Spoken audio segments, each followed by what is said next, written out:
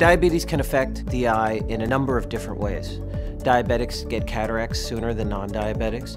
Diabetics are more likely than non-diabetics to develop glaucoma, both the standard open-angle glaucoma as well as very aggressive forms of glaucoma, such as neovascular glaucoma.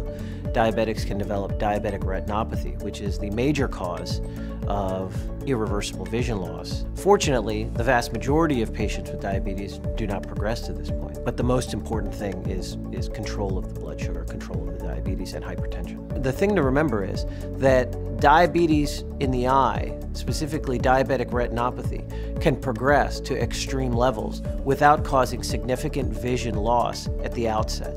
Having excellent control of your diabetes and having good vision are not reasons to not get your eyes checked, because you could still have significant diabetic retinopathy that could be threatening your vision.